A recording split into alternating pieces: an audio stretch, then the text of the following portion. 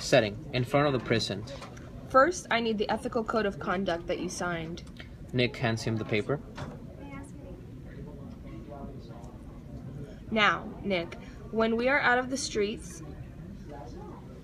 I need you to watch my back and follow my lead. This is crucial. We need to work together in order to respond to calls successfully and stay protected. In addition, I need you to be able to assess the situation quickly, and if you think something does not feel or look right, I need you to tell me. Understood? Yes, sir. I will try my best. Good. On the field, decisions need to be made quickly. A step behind someone could get seriously hurt. I need you to uphold the morals and values they taught you at the academy and never withhold information from me. Got it. I always will.